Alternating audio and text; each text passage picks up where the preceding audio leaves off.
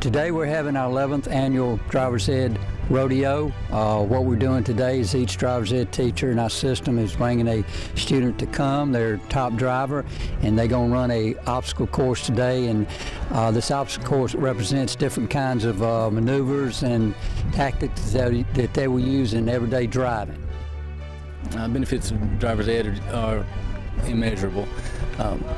Unfortunately, we hear about the kids we lose. We don't hear about the kids that are saved through the program, which, once again, that's just immeasurable. It's invaluable with the way these teachers prepare these kids to get on the road with you and me and to drive safely, and they're saving lives. We don't have any way of measuring how important driver education is.